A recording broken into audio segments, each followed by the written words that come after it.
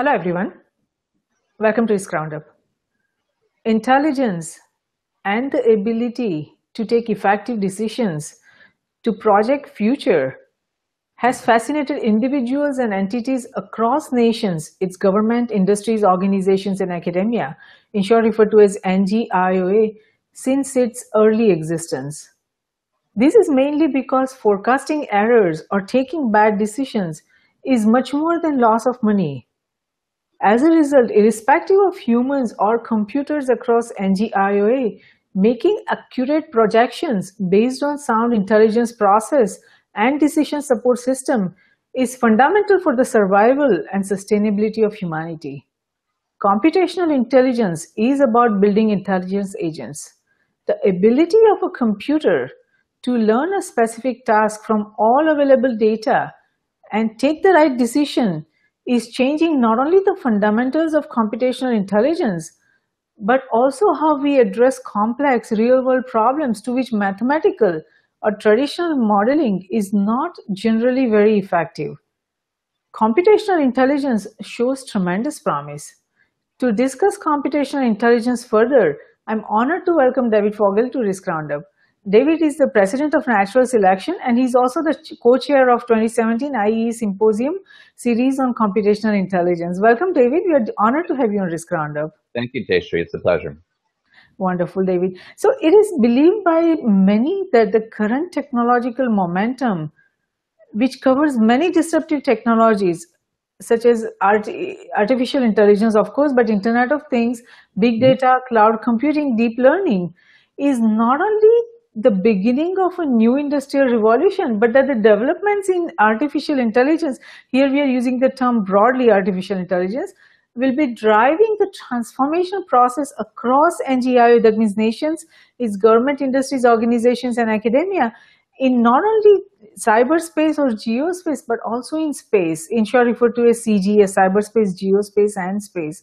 So is AI, that is artificial intelligence, the driver of this new industrial revolution that is expected to fundamentally transform NGIOA in CGS? So, great question. So here's the thing. The question I have for that, back to you, is AI a tool or is it its own thing? And to me, it's always been a tool. Yes. So I have a hesitancy to say that it's going to be some new thing of itself, because it's really sort of a Swiss Army knife of things that we can use to solve problems. And the Swiss Army knife gets better and better and better over time as we get faster computers and better ideas about how to match algorithms to the problems that we want to solve. So I hesitate to go as far as you were, maybe not purposely leading me there, but it's an open-ended question. So I think it's there's a revolution at hand, but it's not particularly that AI is the revolution, it's AI is facilitating the revolution, in my mind. Yes, yes, absolutely. Now, when it comes to artificial intelligence, again, we are speaking broadly. It involves all the intelligence trends that are going forward these days. What are the broad trends you see with respect to computing technologies, especially?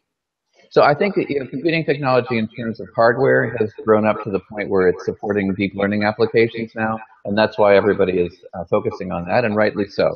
I remember when I started working on evolutionary algorithms back in the 1984, 1985, something like that. We had a Commodore 64, for those of us who might remember what a Commodore 64 is all about, an Apple II, something like that.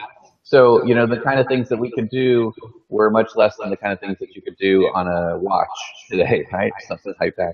So as hardware grows up, the ideas that we can try to leverage also grow up with it. And now we can do things that have thousands of hidden layers in a neural net that's doing a facial recognition pattern on a pixel level. And that really couldn't be done practically 10 years ago, certainly 20, 30 years ago. Yeah. But, again, for when I started working, for example, with my father, who was one of the pioneers of artificial intelligence, Larry Fogel, who worked on evolutionary programming, his computer back in the 60s was punch cards and paper tape and things like that. When I started working with him, we had just got to the point where desktop machines were able to solve some interesting problems in industry. So you didn't have to have a mainframe like an IBM 704 machine in order to solve some real problem. Now, when you have GPUs and things like that that are available, it makes those sorts of problem solving much more cost effective, right? So I think that there's always going to be a marriage between what the algorithms are and what the hardware is that supports it.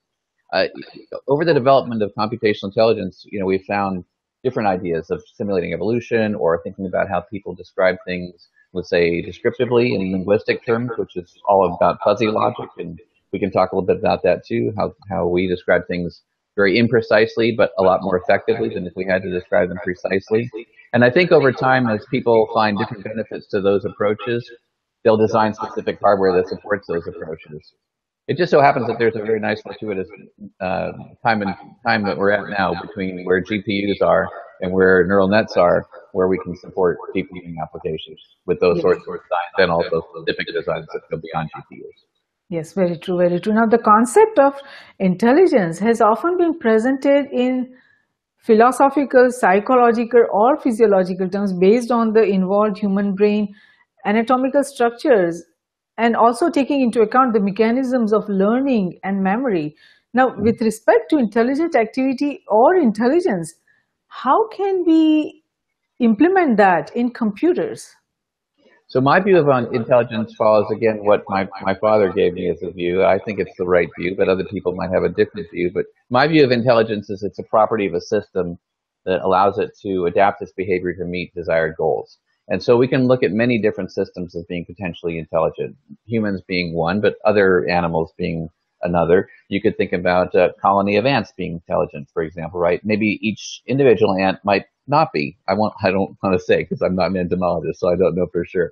But if we think about, let's say each ant is a automaton, it's doing its thing, it's just a stimulus response machine that has no adaptivity, but collectively as a group, that ant colony can learn where food is, where it isn't, defend itself, attack other invading creatures. So there's a great deal of what we might call adaptability, be able to adapt behavior to meet goals across a range of environments. Yes, If we think about it, if we think about more broadly like that, then it's not so much just about pattern recognition, which we find in deep learning or other neural net examples, and it's not so much even pattern discovery, but it's how you put all those things together in a system to say, I have a purposeful system. What's the purpose? So the first thing we have to think about is, are we describing the purpose of the system mathematically, if we're going to design one, right? If we're just looking at someone else, we don't have to impute a mathematical reason for them, but it helps when we're making an algorithm to say, well, what is it that we want this thing to actually do? And then from there, we can say, well, what techniques do we need in order to have it adapt its behavior to meet those goals? So it could be that we would be using, let's say, like a fuzzy logic controller. Now, that's been around for quite some time, probably 25 years since I saw my first fuzzy logic controller, but there are improvements that are made, of course, as algorithms go on. But the idea there is that in order to control a system, instead of saying that the system is in a particular state or not in a particular state, you would say something like, well, it's in this state with some degree of membership, but it's also in this other state with some degree of membership, because we don't want to say that if it moved, like, let's say 1 inch to the side over here, it would be in this state, but 1 inch to the other side, it would be in a different state. Or maybe if it's not distance, it might be some other property like temperature or pressure or humidity, something like that. So because we talk all the time in generalities of broad descriptions like that, we can actually find that we can make intelligent systems that react on those descriptions just as well. If we're driving in a car and you're driving and I'm in the right seat and I say, push hard on the brakes when we get close to the intersection, you know exactly what I mean. But I gave you a very imprecise description, right? If I said, well, I'm going to pick a number, push with 27.234 newtons of force when we get 37.6 meters from the intersection, you might look at me and go, what are you talking about? Right? So the precision that we assume in computers oftentimes can be disadvantageous, and we can help to make more intelligent systems that react better with people, I think, in the future, particularly by having that interaction between the computer and the person be more of what the person expects. Right now, there's a lot of focus on what the technologies can do in terms of, well, it can solve this problem. I think what's still missing is how does that solution then come back to a person who's actually going to use that system. I offer one case. I'm an advisor on a company here in town called Trials.ai, and they're working on making AI tools for clinical research and making protocols, things like that, so that those things can be done more effectively and more efficiently. And as we've talked about, it's okay to data mine out information from patient data if it's available and from clinical trial data that's available and find interesting patterns and even innovative things that people haven't seen before. But ultimately, that information has to be presented to a physician or someone doing the clinical research in a way that's interpretable to them and can be useful to them. Otherwise, you can have the best information available, but it might not be actually used by anybody. So that's some of the things we try to focus on in practical engineering problems when we're talking about how to design an intelligent system. We also have to make sure that it's actually a usable system. And I think I've taken your question and probably gone in 3 different directions, but No, that's perfect. That's perfect. yeah. It was very useful information, everything that you said. So, Okay. based on your understanding and what you have observed in the Mhm. field, what is the state of computer intelligence today? How would you describe it?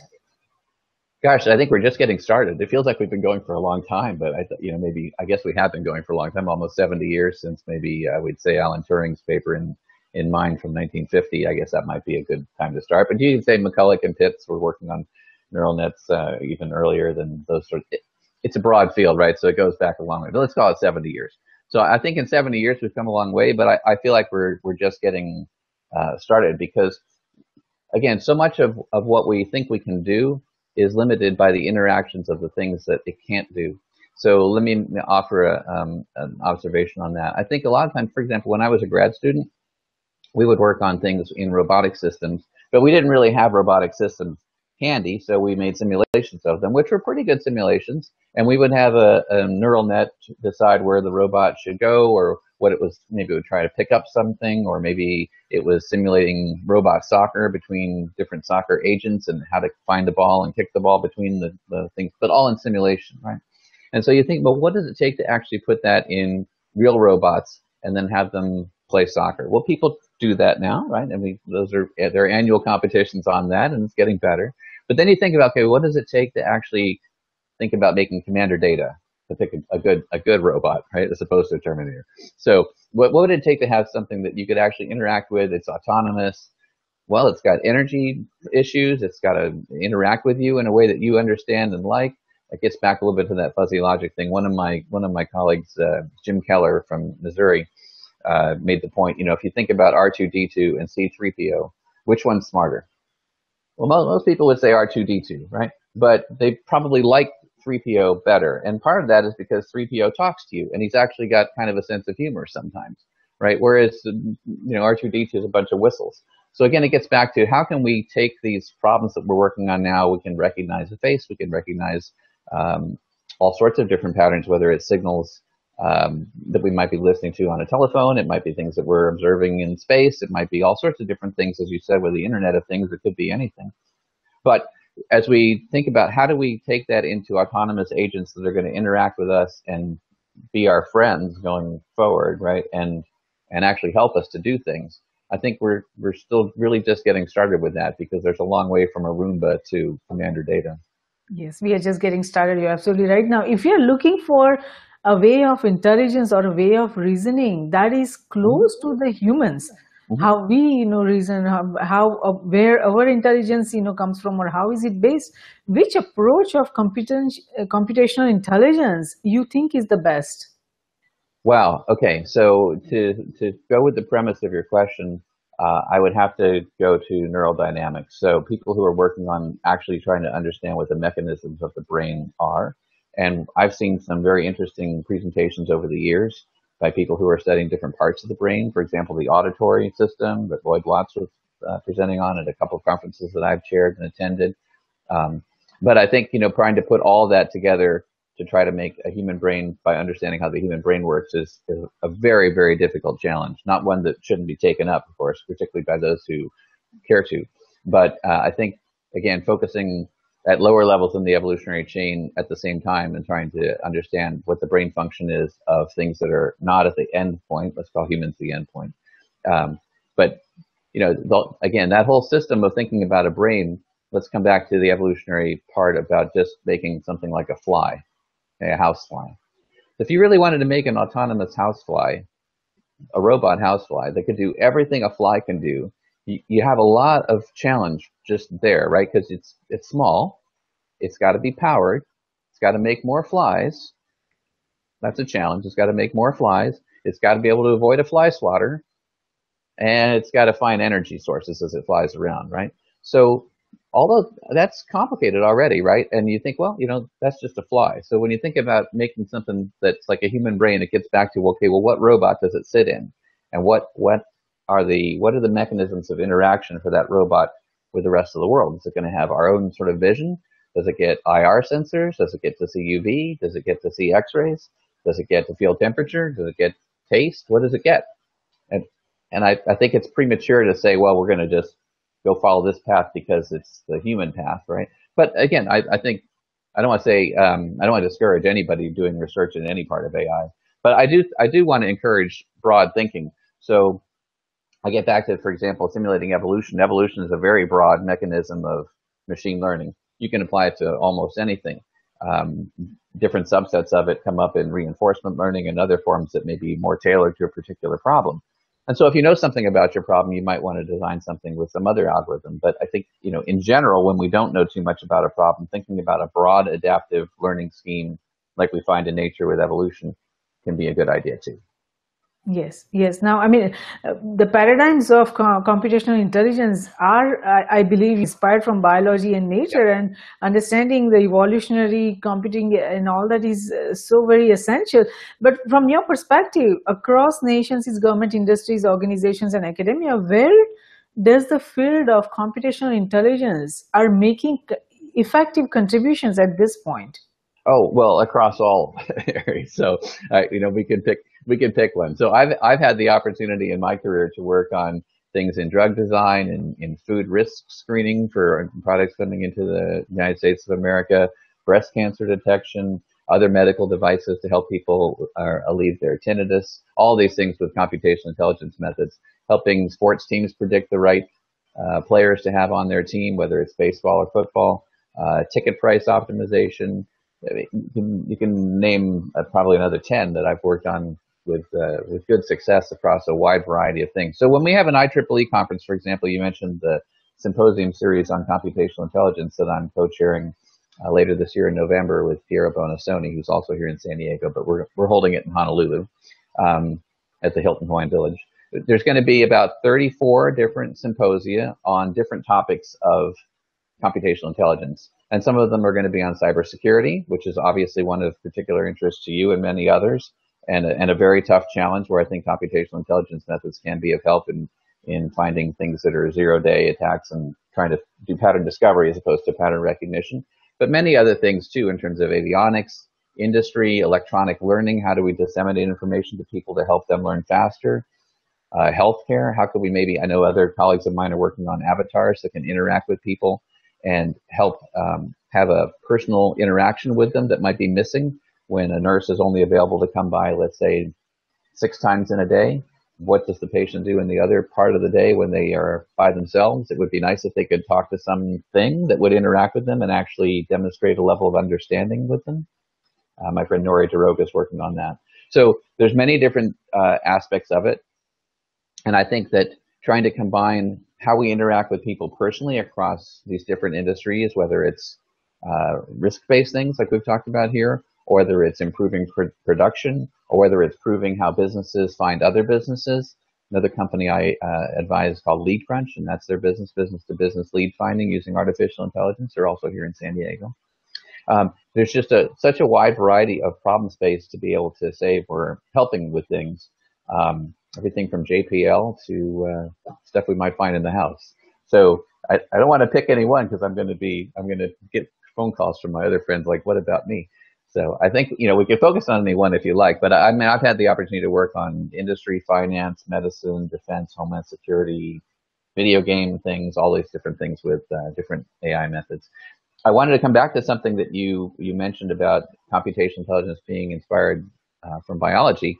And it's fun for me, having been there kind of at the beginning of all of that, to see where we are now. Because I remember in 1985 or so, there was something of a scientific confrontation, let's say, between traditional AI people who were rule-based systems people and machine learning people.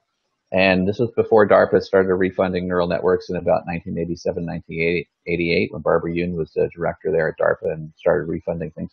So the rule-based people had been around for a long time. Neural nets had a little thing in the 60s, right? And then Minsky and Papert's book on perceptrons came out and put a damper on the whole field of machine learning generally, really, I'd have to say. Then there's kind of this little conflict between rule-based and neural nets and rule-based and evolutionary things. And then fuzzy systems, there's a lot of confusion, like fuzzy systems is just another name for probability, and it's really not. So it took a long time for neural nets and fuzzy systems and evolutionary algorithms and then swarm intelligence to get together and be its own thing that's like, okay, we can look to nature for inspiration beyond just what do we find in the rules that human beings use to solve a problem.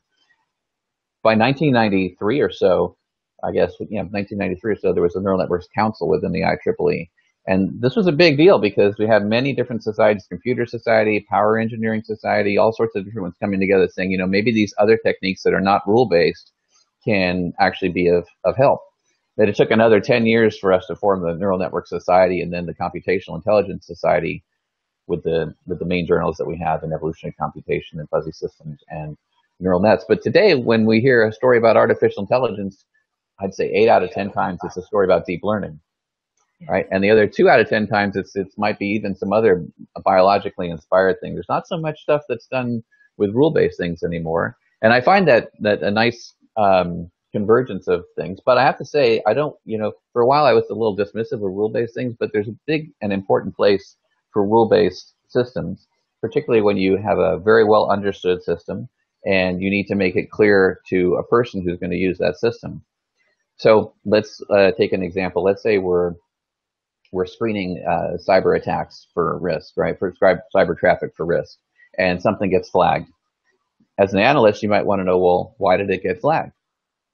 What was it, right? What was the pattern that you discovered? And if it's hard for the system to tell you what the pattern is, then you say, okay, well, let's go find out. And if it's right a lot of the time, then you start to trust it anyway. But if it's wrong, and if it's wrong at certain important times, then it becomes something like one of those magic 8 balls that you shake up and you turn over and it says, ask me again later, or most definitely, or certainly not. But what you just like, I don't know what it's doing, right? If on the other hand, you can have it say, I did this because this rule fired, this rule fired, and this rule fired. Do you understand that? It can say, yes, I understand that, right? That gives you maybe more confidence about it. So there's a trade-off between simplicity and complexity there, where complexity can help you find things that you might not understand or have thought to look for, but you have to be able to still relate them. And then if you're responsible for taking an action based upon what that system is doing, it's very important that you be able to say with authority, okay, I took the action because X, Y, Z, because other people are going to ask you, why did you do that? And especially if you did it wrong, there might be some legal consequence. Some lawyer is going to ask you, why did you do that? And the answer can't be because the magic box told me to, right? Nobody's going to like that answer. Yes. So there's a place for rule-based systems. There's a place for linear regression. There's a place for all the standard tools of statistics that go along with all the things that we find to be a little bit more, let's say, magical, like evolutionary algorithms and deep learning nets and things like that. Sure. So it's important to not lose sight of how they all fit together when you're solving a problem.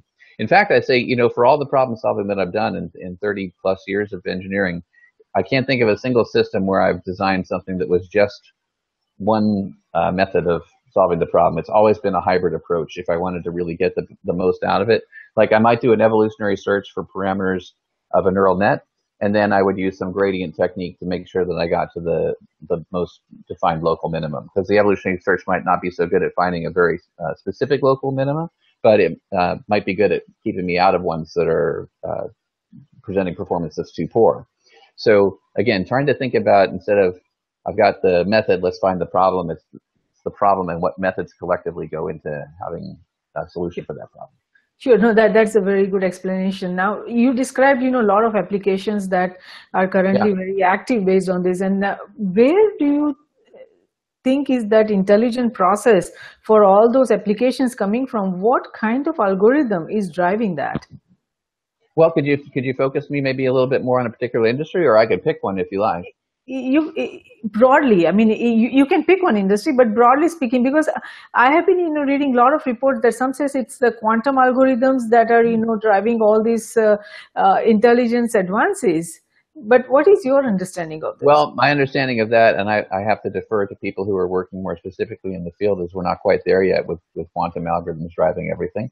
To me, the algorithms that are driving most of the successes that I see are based upon stochastic gradient descent for deep learning applications, for example, or in the other ones that don't get a lot of mention in the press lately, but I still know about them because I work on them, other advances in evolutionary algorithms on different data structures.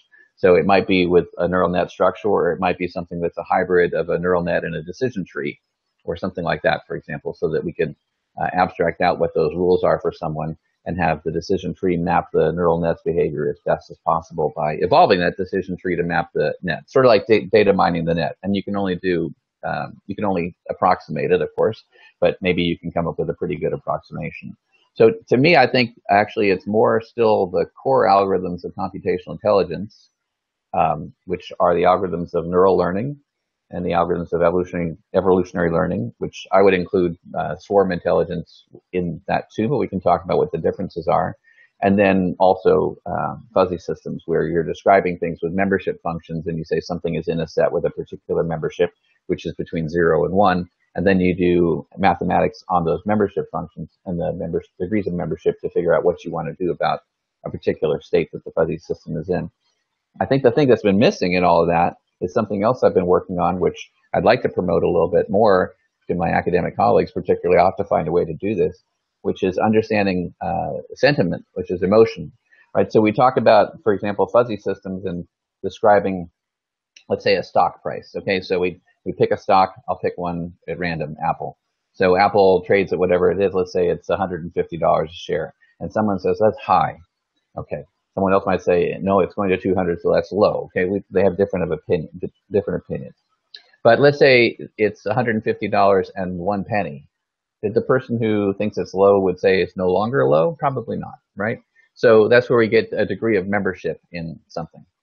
We can think about those same sort of things with words that we use, right? When we're talking about how we describe something, there's many different ways that the English language or other languages can be used to describe the same concept. I could say, if you tell me a funny joke, I could say, Jayshree, that's a funny joke, or that's a really funny joke, or I could say that joke just kills me. Now, different parts of the brain are hearing that in a different way, right? The limbic system is hearing that different than the prefrontal cortex is processing it. So the actions that we take based upon the words that we hear or read, see, imagery, things like that, can actually have an effect. It can be a subconscious effect, or it can be a conscious effect later on in our behavior. And I'd like to see us try to get that sort of sentiment analysis put in with computational intelligence for human interacting systems. Because really, again, once we get past the problem of can we recognize these data and identify them, whether it's a face or music, because we did our little Shazam thing and we say, hey, what's this tune? And it tells us the tune, or we help other people. Another project I'm working on is in helping people who are colorblind to identify what clothes they need to wear based upon the colors. But once we get past those sort of pattern recognition issues, the real issue is going to be how does that system intelligently interact with you? And how does it make you feel? Because a lot of decisions that we make are not based upon logic, right? Those are the decisions that computers make. The decisions that we make are often based upon how do we feel? And I can give you a great example of that. So my dad had invented a multivariate objective function system called what he called evaluated state space. And I'll take a minute and go back on what my dad's contributions were in a minute here. But so he had a rigorous way of scoring what are the parameters of concern for a particular problem, what are the degrees of achievement that you can have on those parameters, how do you want to aggregate those parameters? Do you want to add them up and weight them and add them up and divide like an arithmetic sum, or is it more appropriate to take a geometric mean, because maybe if one of them goes to 0, they all go to 0, right? That could be a case. So when I had a choice to go to graduate school at UCSD or University of Hawaii in Honolulu in 1987, we did this. We made the purpose of what going to college is all about and what are we going to gain from going to each college. And I wrote down all the parameters for each one and all the degrees of achievement for each one, and it gets rated on a 0 to 100 scale. And as I recall, the UCSD choice came out to be 1% higher than the University of Hawaii choice. And then I looked at my dad and said, but I want to go to Hawaii. And that's the missing ingredient, right? Where was the emotion about what was going on in how you're scoring things. So I went to the University of Hawaii, by the way, for a semester, and then I decided to come back and actually do my master's and PhD at UCSD after all. But I can tell you in the moment, that was the thing that was missing. And I think that's still a lot of what's missing in what we think about how intelligent systems are going to interact with people in the future. So the sentiment analysis, I've worked on a system called Effect Check. The tagline is, what effect are your words having? So you can find that at effectcheck.com. And it's a software as a service. People can load up a document and score it. And we're using that in many different industries now to help people with their communications, press releases, media handling. Even attorneys might want to use it. But I think, once we go on beyond how people are using it, we want to try to marry that up with how artificial intelligence algorithms might use it in order to convey whether they should say that joke just kills me or they should say that's a really funny joke. Because it makes a difference. You gave a really good example of how you took that decision for your college.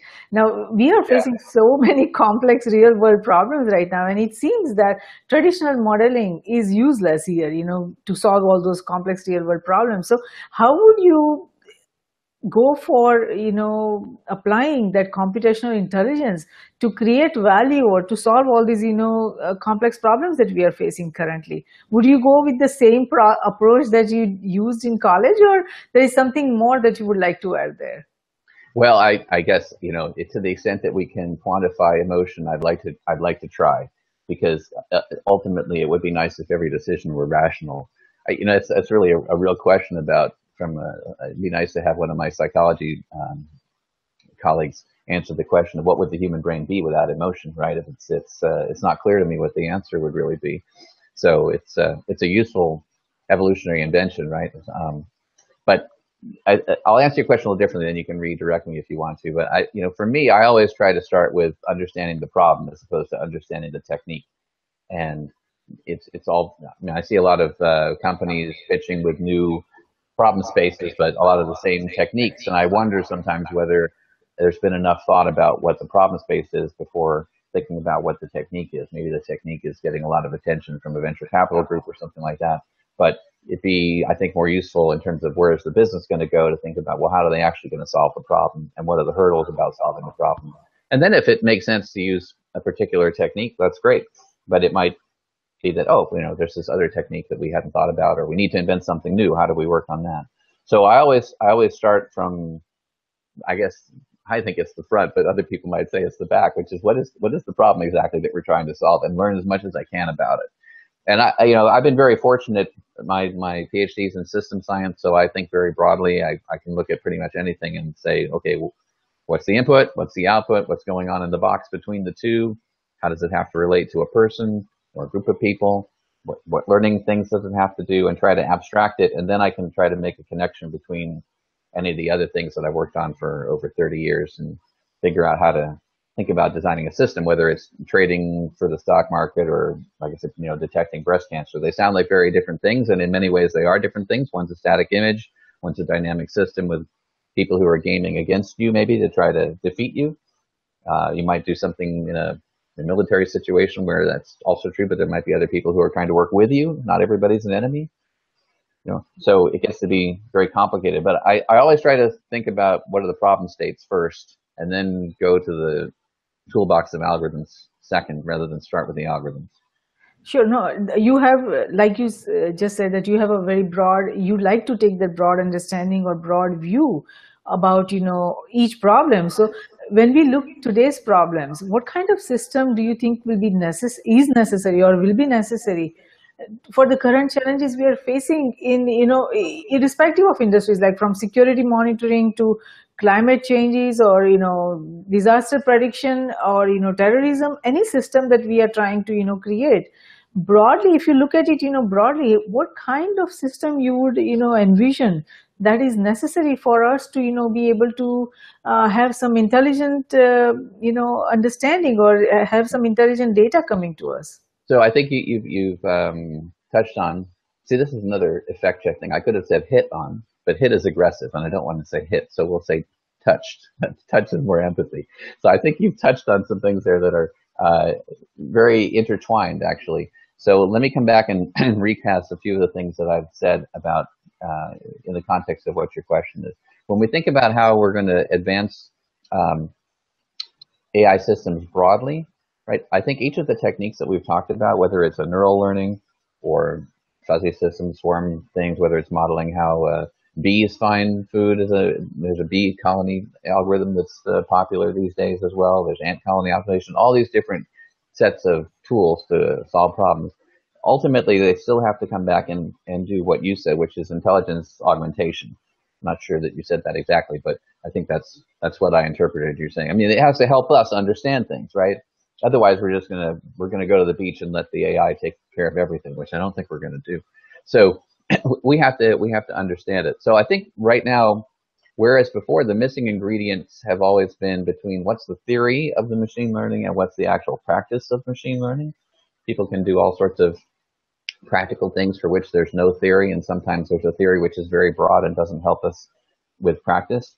That's often the case. I think the missing ingredient actually going forward is going to be how do we have interpretable artificial intelligence systems to, again, give us a degree of confidence that we understand what they're doing and not just trust what they're doing, especially when it becomes life and death or very important decisions. Could be cybersecurity is very important too. It might not be life or death, but I guess it could be, depends on what you're hacking. So again, we want to think a little bit about if you have, let's say, a very large neural network and you have to try to explain it to somebody. It's very challenging. So there's ways to try to get about data mining it. I've done that a little bit with simpler neural nets, and I've already found it to be complicated, right? So for example, I'll back up for a second. You may know that in the late 1990s and the early 2000s, I worked with one of my colleagues, Marcella Pilla, on evolving a neural network for learning how to play checkers. And in that work, we started with randomly hooked up neural networks. And they were deep learning networks for the time. There were five layers, so they weren't just a single hidden layer. It had 5 layers, and it was a convolution network where we were looking at different parts of the board. Back then, that was also pretty brand new. I think we were calling it a spatial neural network, but really today it would be called a convolutional neural network. And over 840 generations of running on a Windows NT machine that was running basically a 450 megahertz processor. Pretty slow, but that's what we had. We didn't have any funding for this. We just did it because we wanted to. It was able to evolve a neural network that we could then hand play against people on MicrosoftZone.com, and it came up in the top 0.5% of all the people there. And then also play against a lesser version of Chinook, which of course is the world's greatest checkers player and a perfect player at this point. And have some wins at that lesser level and also have losses at that level. Point being that when we're going through all that process of doing that evolution and learning, you think, well, that's very broad. We can start with things that are just primitives. We just say, well, where are the pieces? And what are the pieces? And how do they move, right? And then have the system learn by adversarial gaming, which is a big thing right now. How can we solve a problem without really knowing how to solve a problem? But then when we get back to, well, what is that neural network actually doing? I mean, I played a lot of games with that network. I played 165 games by hand against other people to figure out how good it was against other people. And I can tell you that I think it has an idea of the concept of mobility. I think it has the idea that giving the opponent fewer options to move is better than having the opponent have lots of options to move. I don't even know at this point if that's what checkers players would really think is important, and I'm not 100% sure, having done it for all this time, that that I'm right. And I can tell you for sure that I know it's not in neuron number 5 that it says mobility is important, right? Because a lot of it's really more distributed across a network of things. I have seen some things more recently where people have seen that they have correlations between a particular node in a net and a particular behavior that might have come up serendipitously. And I guess the question is it really serendipitous or is it spurious? And I guess we have to repeat the experiment to know. But again, if we could find tools, I think this is going to be the next step to get back to the answer to your question. The next step is going to be how do we get intelligible, even like in language, explanations of what an AI system is doing. What is the stock market algorithm actually doing? It's a big neural net, it's a fuzzy system controller. What is it actually doing such that a trader is going to say, okay, I understand that, it makes sense, let's go put $100 million on that trade today. What are we going to do with a doctor who's looking at a telemedicine system that's screening a patient who might be, let's say, in Africa, that they don't have adequate health care, but we can do something with an AI system in telemedicine, and it comes back and someone's going to make a decision. Does this person need to get to a major city very quickly and have the surgery or not? Well, it could just be red light, green light, but I don't think that people are going to be that accepting of those kind of systems. And so the real next step to me is how do we get those systems to relate to us in a way that we feel comfortable. Yes, absolutely. And like you said, these are all the steps that we need to take. But at this point, is it fair to say that we have only increased the processing capabilities that have made it possible to design machines that can rapidly compute and make implications from inputs? That's where we are, or have we achieved more than that? No, I think we've achieved more than that, but we've achieved that, which is important, right? And every time we have a hardware advancement or a design of hardware advancement, it goes along with a software advancement, like an algorithmic advancement. So if we think back to trying to do a deep learning neural net on a Commodore 64 from 1985, I would have been stuck, right? Because I would have been waiting a very long time. Even with my checkers experiments, it took us 6 months to, literally 6 months, right? We hit the return key in January and got the answer in June. So as the hardware becomes more facilitative of a particular approach, then we can think about, well, how do we design algorithms for that particular hardware that maximizes the benefit of that hardware? For example, let's say parallelism, right? I can remember when the connection machine first came out. That was a hugely big thing. We went from a lot of focus of serial computing algorithms to all of a sudden, well, parallel computing algorithms. What can we do with that? And maybe we can get 50 Sun Spark stations put together in a network, or 128 of them that some people were doing, and solve problems 128 times almost faster than we would do if we had one computer that was working on it for the same period of time. So it's really, again, a marriage between the software and the hardware, as it always has been with wetware and hardware. Software and hardware goes the same way. You can't really advance one without thinking about what the advancements of the other are. When we think about algorithms that are used in chess or Go or whatever, it's always been, how do we manage the tree search? How do we manage branching? How do we manage evaluating a sufficient subset of samples to know that we have a decent chance that we're going in the right direction? All those things are based upon what the hardware restrictions are, or I guess I shouldn't say restrictions, what it facilitates, right, as opposed to what it prevents. What it facilitates in our algorithm design to take advantage of that. If you're working with a calculator, you might say, well, I'm going to try linear regression because I know I can do an inverse transform matrix and I'll get an answer that's computable. Once you get past well, you know what, I can do that, but I can do a whole lot more things too, then it becomes very attractive to do all those more things too. I just want to come back to reemphasize that sometimes it's helpful to say, well, let's take a linear part out first and then see what we have left over using the tools that have been around for 200 years, maybe longer, as opposed to just, well, what's the latest, greatest novel thing? And let's use that because it's latest and greatest and novel. Where do you see the end point for computational intelligence? What is the long-term vision? Is it the singularity, or are we striving for something else? I guess everybody has their own endpoint. I don't, or maybe for me, I'm going to say I don't really have one, because I don't think there's really a limit to what intelligence is. Our understanding of it's going to change as we become more intelligent, and that's going to open up a whole new set of problems and challenges for us. So I wouldn't want to be limiting. Let's say, well, we got there, we're done. Now what do we do? There's always going to be something else to think about doing. But I do think that we're still far away from having commander data. I don't think that singularity is around the corner. And I appreciate those who think it's much closer than I do. I appreciate your argument. I guess it's all sort of an intuition at this point. But I have worked on problems long enough to have my own intuition biased by the challenge of what it is, and trying to get all that hardware and software together at the same time to solve our problems in that way, in a very broad and general way, it seems to me like a very, very difficult problem. So those are the only challenges you see, or you see much broader challenges for computational intelligence to achieve the long-term vision? Well, I guess, Jayshree, let me ask, in terms of long-term vision, I find that the long-term vision of things is made up by a lot of successes at the short-term vision. That's for me, right? So when I started working on evolutionary algorithms, I followed what my dad had written about in his book, Artificial Intelligence Through Simulated Evolution, which he published in 1966, right? So it's a long time ago and very visionary. And a lot of the early pioneers in evolutionary algorithms and neural nets and fuzzy systems had very broad visions about what might happen, but then the machines weren't able to catch up with their ideas. So they focused on, well, okay, how do we make a truck back up appropriately? That's a tough control problem. How do we balance a broomstick on a cart? That's maybe not so hard.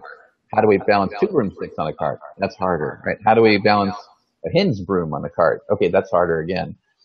So it's again gets back to where can we make an advance that matters to someone versus how can we go straight to the end goal. And if the end goal is that we want to build human-like intelligence in robots, that's fine. But I don't think that we're going to get there by trying to do that. I think we're going to get there by solving a lot of other little problems along the way, like stock market trading and medical devices and drug discovery and thinking about problem solving generally, and then getting the emotional part in there, as I mentioned before. So I think all these things are like pieces of a jigsaw puzzle. And instead of just saying, well, let's make the puzzle, I don't know. What does the puzzle even look like? How do the pieces go together? We have to kind of see, well, we have these pieces over here. They work together. And once you get those things together, it kind of opens up a whole new area of a puzzle that you didn't even know that you had to solve in order to hit the whole thing. So it's, I wish I had a more definitive answer for you, because it would be nice. But I think I have to give you an open-ended answer to an open-ended question. Yes, now there are so many complex variables involved here. The computational intelligence is dependent not just on what computer scientists or, statisticians or, all these experts are trying to create. They are trying to understand that from the human brain, what are the advances happening in the human brain mapping, and they're trying to base some of that understanding to advance the computational intelligence. And it's so complex. I mean, in this risk roundup dialogue, we won't be able to address all those different variables, because it will take probably hours and hours, and we just don't have that much time to cover all those topics. So we are going to, this is the first roundup in the series of the computational intelligence. We will invite many guests who are experts in their respective fields, so that we can have a good comprehensive understanding. But do you see that, because there is a need for collective intelligence, it is not, the advances in computational intelligence are not going to come from just one sector or one expertise. It's going to depend on so many advances happening across the sectors, and I see a need for collective collaborative work efforts, so that we can have the advances, or we can achieve our vision that we are trying to achieve in a much more smarter way and much faster way. Do you see that everybody is working in silo, like neuroscientists are working in silo, computer scientists are working in silo? Do you see that there is a need for collaborative effort between them? I think there's, even in large companies, people are working in silos within large companies, right? I mean, the silos are all over the place. So part of that is the language that we use, right? So as a systems person, I've had the opportunity to do biology. I've had the opportunity to do medicine and talk to people in various industries, food safety, things like that. They each have their own vernacular. And unless you have a specific reason for trying to understand what someone's talking about, when they start talking in terms that you don't understand, it's just as easy to stop and go do the thing that you do know. So yes, I totally agree that the collective intelligence part, both from the algorithmic side, which people have worked on. I remember a very good talk by David Wolpert from the Santa Fe Institute many years ago at a conference I was chairing. I think it was 2002 even, on collective intelligence methods. And there's been many advances since then, of course, in the last decade and a half. But how do you get algorithms to work together? It can be simple voting mechanisms have been tried, majority logic's been tried, and they all work to some degree on some problems, and then they all fail in some problems too. There has to be times when maybe just one algorithm says, no, I know what I'm doing. You can be quiet. I'm going to take over now. And the other ones have to say, oh, okay, we'll do that, or not, right? So it gets to be just like human interaction. You get 5 people in a room, and they're all intelligent people who are knowledgeable in different ways about a problem, and you'll hear a lot of different things. I remember I was invited to go to a breast cancer symposium from the Army, because we were funded by the Army for breast cancer research in the 1990s. And I was doing evolutionary neural networks for breast cancer detection, working with Gene Watson, who was a medical doctor out at Maui Memorial Hospital on Maui for this project. And so we attended, and I presented on what we were doing. And then I think two speakers after me, somebody got up and started talking about wavelets. And wavelets were kind of a in the news thing. I can't say they were a new thing, but they were newly rediscovered, I guess. And the gentleman there started saying about how wavelets were going to solve every problem, and they were the best thing ever. And if we weren't using wavelets, we were just all dumb. And okay, well, we'll wait another year or two and see if that's true. And of course, it's not true. It's a tool like anything else. So I think part of the thing of what you're saying, how do we get intelligent systems to interact with each other appropriately? How do we get them to handshake? How do we get them to trust each other? How do we get to trust them? All those things are very open issues at this point. And they're important, but I think, for the things that I focus on a day-to-day basis, I'm more problem solving. What is the particular thing that we need to do? How do we need to help an AI system develop a better clinical trial? How do we need to have an AI system help figure out what the price of a seat at a particular venue might be for someone so that they get the experience they want and the production company gets the value they want from their ticket? These are all, what we would call basic engineering problems that one can use with AI. How do we find patterns in the stock market when that's a dynamic pattern that's changing over time? The patterns don't stay the same. That's a challenging problem. So all those sorts of things are the things that I do, and my brother Gary, who's got his PhD in biology and runs natural selection with me, focuses more on the biotech side. Also, an arms race kind of problem, right, where we're talking about how things change over time in nature and inside the body, inside a cell, how proteins change. If you're trying to do, let's say, personalized medicine, what kind of test can you do to say, no, the person should get this treatment rather than that treatment, and then generalize that across multiple people? Those are you'd say, well, those are kind of lower level problems, and they are. But until we have a good understanding of how those problems fit together, I think it's going to be more challenging to think about how we take all those pieces of the puzzle and then say, well, let's just build the end point, let's say some human-like AI. Very true. It's difficult for me to see a direct yellow brick road that goes from here to there.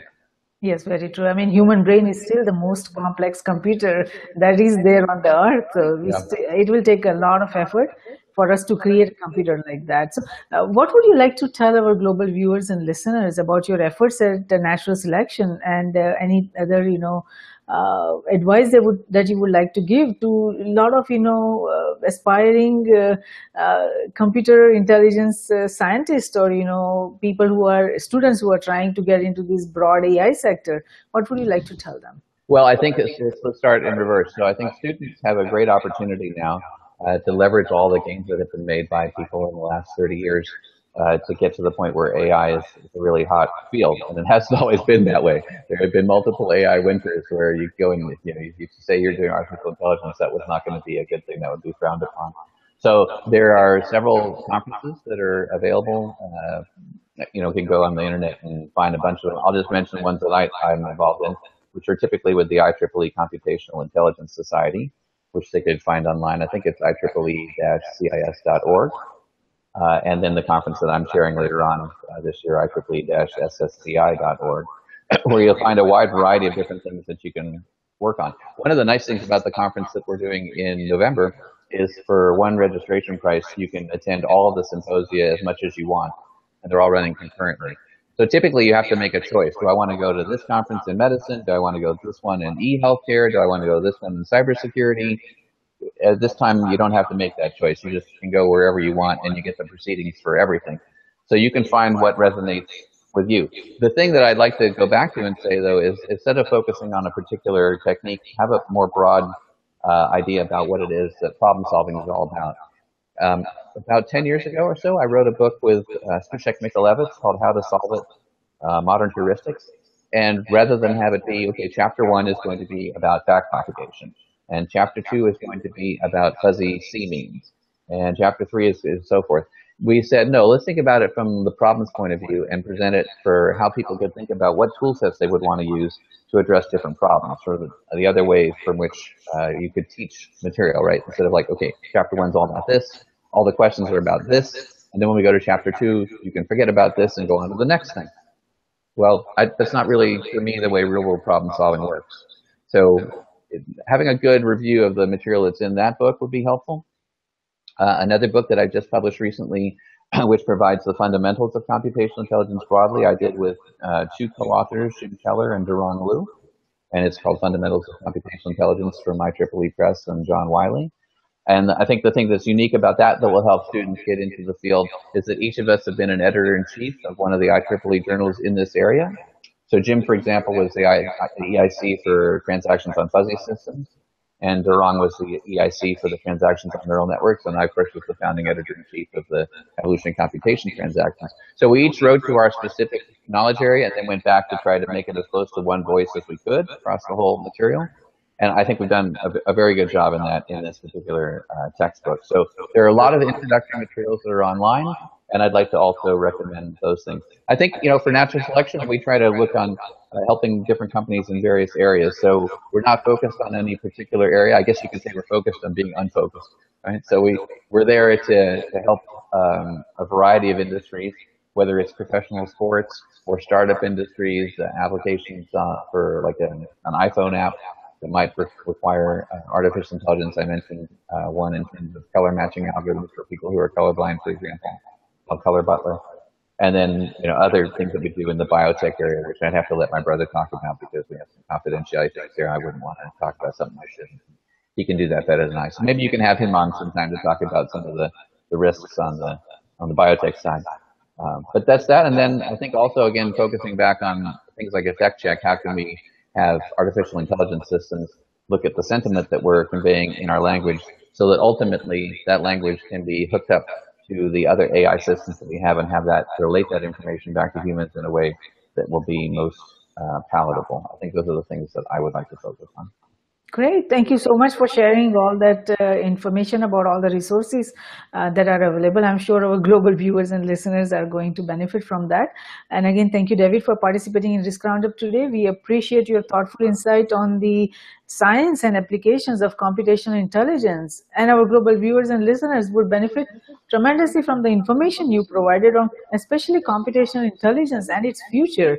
Even if a single individual or entity can come up with an idea to understand intelligence and innovate based on the understanding they received from the discussion we had today, this Risk Roundup dialogue has been of service, and we thank you for that. It's my pleasure, and people can contact me by email anytime. Happy to help. Wonderful, David. So as we make an effort to understand how we reason, how we memorize, how we learn, how we move, how our emotions work, as these fundamental abilities define us as humans, the goal is to translate that understanding to build intelligent machines or intelligent systems. At this point, we hardly understand any of it. As we understand the science of intelligence further, fundamental changes are expected across nations, its government, industries, organizations, and academia, in short referred to as NGIOA in cyberspace, geospace, and space, in short referred to as CGS. However, it seems that much work still remains to be done. Risk Group Cybersecurity Risk Research Center and Strategic Security Risk Research Center are created for this very reason, to identify, evaluate, and manage the risk facing NGIOA in CGS. We at Risk Group believe that risk management, security, and peace walk together hand in hand. Though security is related to management of threats and peace to the management of conflict, risk management is related to management of security vulnerabilities as well as management of conflict, and it is not possible to conceive any one of the three without the existence of the other two. All three concepts feed into each other. We believe that the security we build for ourselves is precarious and uncertain until it is secure for everyone across nations. Tradition becomes our security, so if we build a culture of managing risk effectively, it will lead us to security, and security will lead us to peace. Let's manage the existing and emerging risks together. For more information on the Risk Roundups, to watch the Risk Roundup videos or hear the Risk Roundup podcast, please go to riskgroupllc.com and do not forget to subscribe and share. Until next time, I'm Jayashree Pandya, host of Risk Roundup, signing off. See you next time. Thank you.